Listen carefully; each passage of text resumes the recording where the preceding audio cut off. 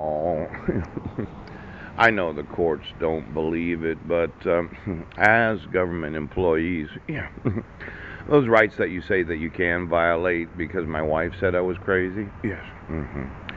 Uh, I actually had a couple businesses, and as successful or unsuccessful as they were, yes, I started them with the intention of being successful. Very few individuals will actually apply for a UBI number. Maybe you could get me those in every state of the United States. Yeah. Without the intent of being successful. Now, this power that's reserved to the citizens, that Amendment number 10, yes, you didn't have any problem, yes, violating Amendment 10 on July 8th of 2011. So, you didn't see any problem issuing a protection order where you gave custody of my sons, yes, to my wife, without any actual notice or opportunity to be heard.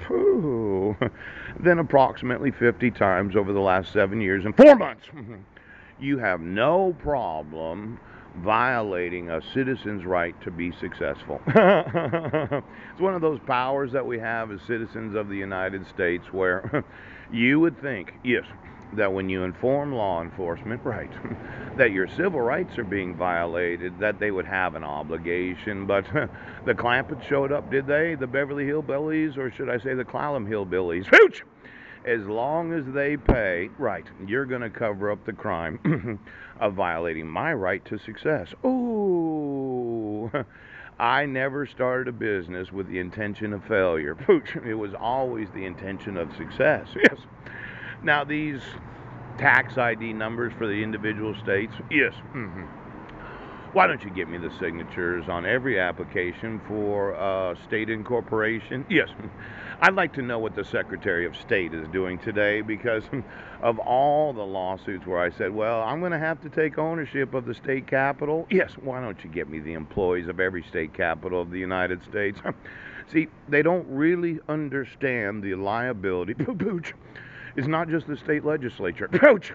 It's this whole concept that you can issue court orders where there is no penalty of perjury. Yes. And there's the unlimited liability. Now, I'm going to get to suing today, okay? Now, the Clampetts, they were sold on the idea of buying government buildings, and they gave Honest Joe $10 million. I thought, I sue you for every fucking property of the United States of America.